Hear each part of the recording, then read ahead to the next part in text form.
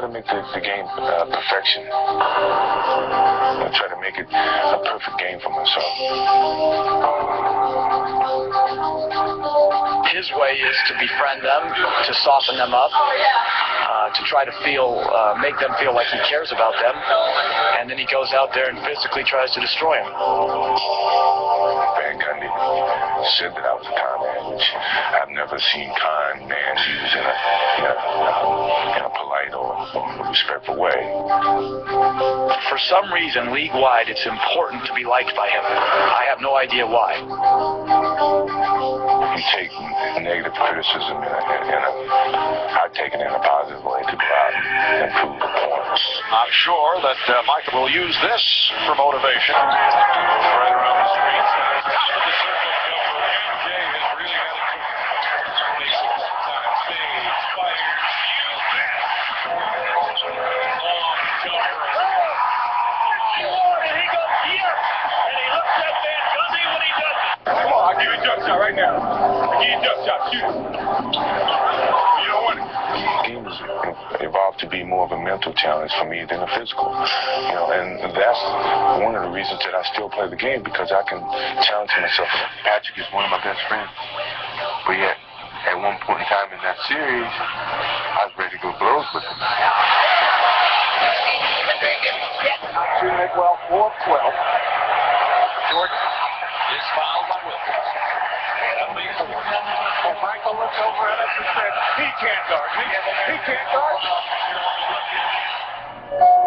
If Jordan's rage to prove himself inspired his teammates, it could also burn them.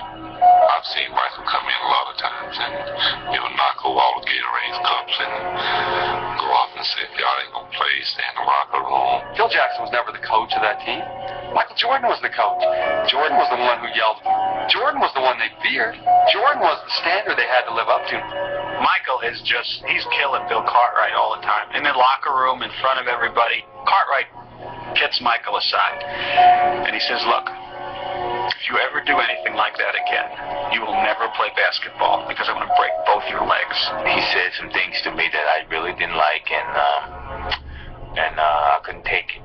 If you let him ride you, he would ride you to the moon. He would ride you right out of the NBA and out of your mind.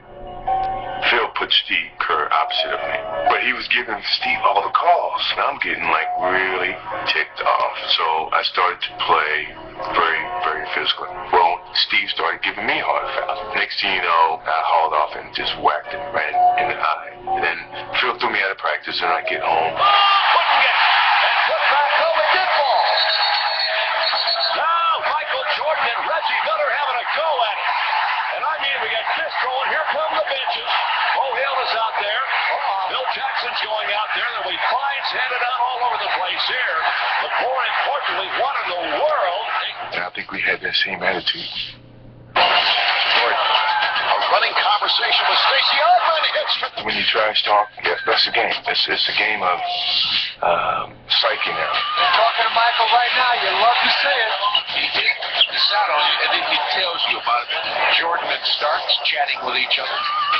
They try to take it as a one-on-one competition to me, which totally takes away from their team concept. The one thing when you play against Michael Jordan, you not only have to stand up to him physically, you have to stand up to him mentally, because he will torment you. I know how to play the game. I don't think they know how to play the game when I'm talking to them. Something to get him in this kind of frame of mind.